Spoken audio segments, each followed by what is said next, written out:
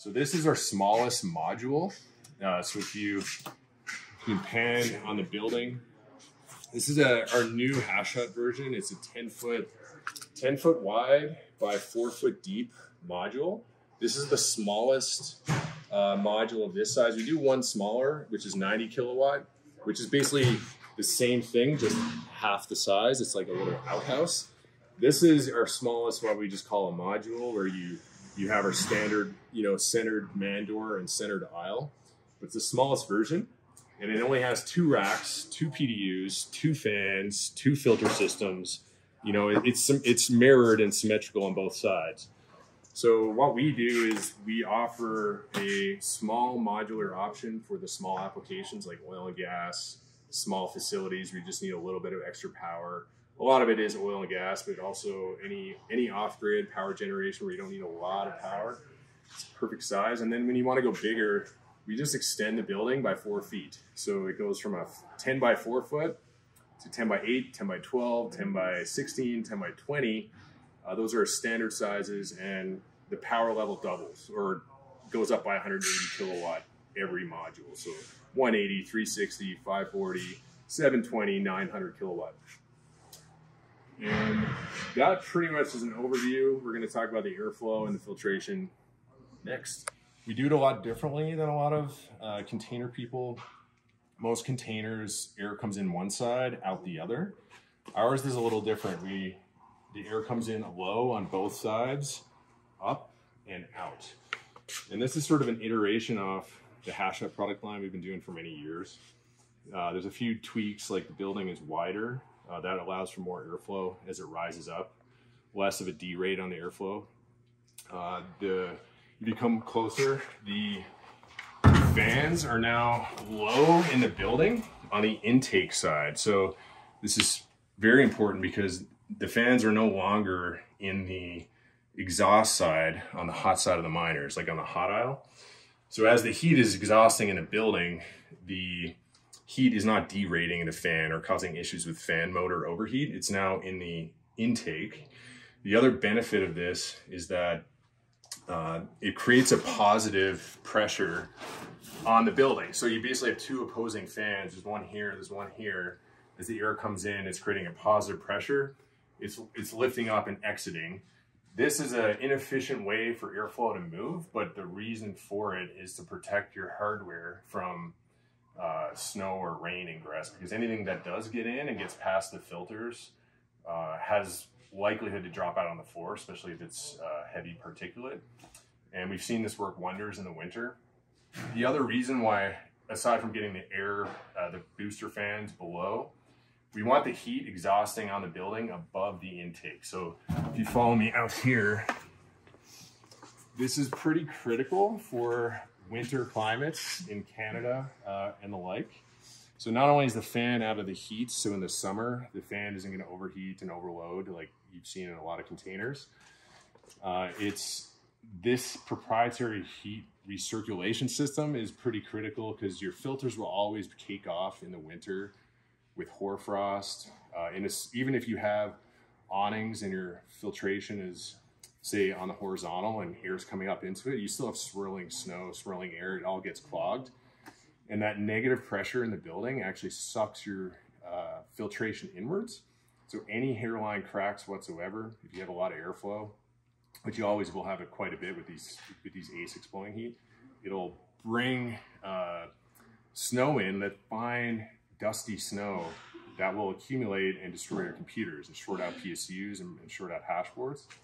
So we get rid of that problem with this, snow caking filters, and also just preheating the air by having the heat above the intake, which is unique to our designs.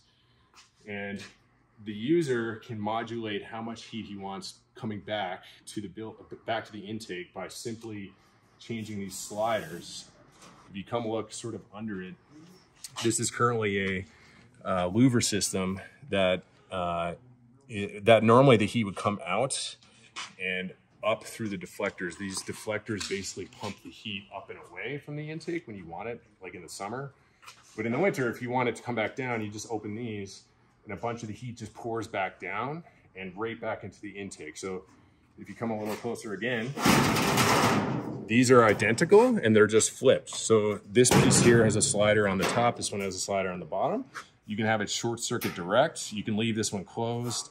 It'll just sort of shroud over the whole thing and sort of mix more with cool air. So you can sort of adjust how the sliders move to adjust how much heat you actually need, which you're measuring inside the building anyway. And lastly, the filtration system is one of the most important parts of like this upgrade to our old system. If you come look in here, you have a pre-filter. So these are just on barrel bolts. Any user can just open this up as I'm doing, pull the filter out and change it. So that's your primary or pre-filter that gets most of the crap. Usually you can put a snowblind filter on that, like a finer, tighter filter, which we don't currently have in the building. You can leave it that way, and then on the secondary filter you can add that, or you can put that snowblind on both layers. So back in here, the secondary filter also what protects you from the fan. There's a steel barrier behind here that you can't penetrate by like accidentally kicking through it or something, so you don't get your leg torn off. This filter is the same deal. These barrel bolts come down, sort of like this one. This one's out right now, and you just put in the secondary filter and that block. So you basically have two-stage filter system, which is pretty much more robust than almost any container solution I've seen on the market. So we have really focused on better filtration, and these fans are insanely oversized for what the airflow requirements are of a rack. This rack can fit up to 24 miners max, which is about 80 odd kilowatt if you're not overclocking. And each fan that pairs with a rack is about close to 20,000 CFM, far exceeding, you know, your typical 500-ish CFM, or some people say a little more than that per miner. And so that just guarantees that if you're in a hot climate like Texas, with the fans on the intake not overheating and they're putting positive pressure, which actually cools better because it's higher air density, that'll push past, it'll push past the, you know, airflow change, which has a bit of a D-rate on the airflow, but it will cool computers and push past the dual stage filtration system because it's oversized, and that's why it's oversized. And of course the VFD controller, if you're in the winter, you don't need full fan speed, so you slow it right down, or it automatically slows down to 0. This is just a little demo of the airflow system we were describing with it on. So once it turns on, I'll shut up and just show how the air is moving. Spencer over here is controlling this PLC remotely from his phone, just like you could in the field. So let's hit the fans at 100%. Give them a second to click on. Fans are right here. Air's coming in.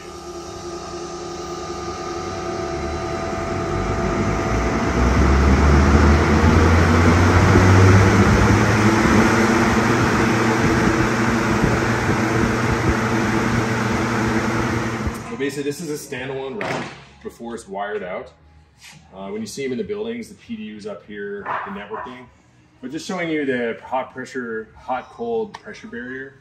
If you come a little closer, with this new airflow system that I just showed you, where the air is coming up and then pushing out, all positive air pressure. Simplified the racking and the hot pressure barrier. So basically this piece in here, which is laser cut right now for these M30s. This piece is always removable, and we can either build custom slots for the customer, or if it's just coming standard, you know, if you're all M30s, it'll come with all M30 inserts. But these inserts just pull right out of the rack. There's no fastening. They just sort of slide in. You can make your own, or you can use ours, but they basically just slide in like this. The miners, it has the outline for the miner body. So the PSU here and the ASIC cooling fan are separated from the hot to cold side. So all it really does, because our fans are now way oversized, it just makes the primary exhaust fans, or inlet fans now, I guess you call them, more efficient. So that's how it works. Here we have a VFD box. This is what controls all the fans, our new and improved upgraded inlet booster fans. Each are 3 horsepower, about 19,000 CFM. This controller connects controls the VFD, which controls the fans, as well as it controls our engines and our hash generator skids, as well as does the automatic load response in response to, say, engine sag, frequency drop, overload, or underfuel on the engine system. I'll just quickly run through this. You should be able to see some of it on your screen. It's a pretty simple system. This is the first iteration of this new version. We basically have a home screen. It gives you your overview of your power, your HVAC, your airflow, and your temperature, and the like, and your engine. We have an HVAC screen. Basically, it gives you on-off signal. There's alarm set points if it goes under a set point, such as minimum fan speed. You're able to remotely log into your phone, just like on that overlay on your screen right now, control everything on every unit, and turn fan speed up or down, minimum fan speed if you don't want to go below a certain speed. You put in your target temperature as long as the ambient temperature is below your target. When our heat recirculation is on, it'll automatically ramp up and down to always try to match that ambient air temperature. The ambient air temperature is being read sort of down below where the intake air is coming up into the building. And effectively, so we have a HVAC screen that's where you control just purely the fan, how much horsepower is being sent to the fan.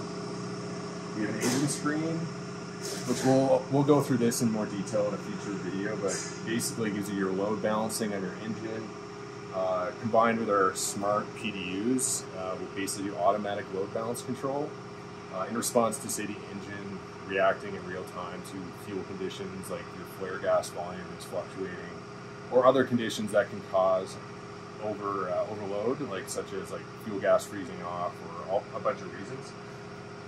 So yeah, it gives you the readouts.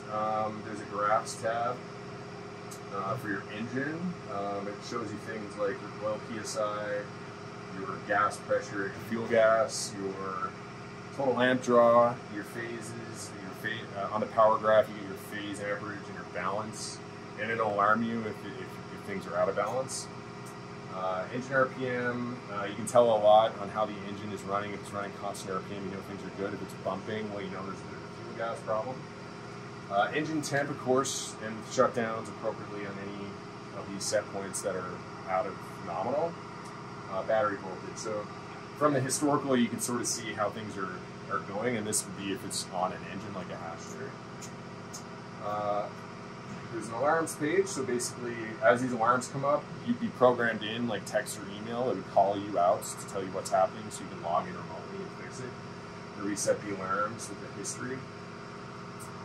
And that's more or less it. One tab that is not yet finished is the load balancing tab, because that's with our new PDUs that are coming in. It's all Modbus serial port to the PLC, so very responsive, fast circuit control in response to changing conditions like engine overload and the like. So it's more or less what the PLC system's all about. It gives you automation, temperature control, and remote access to them.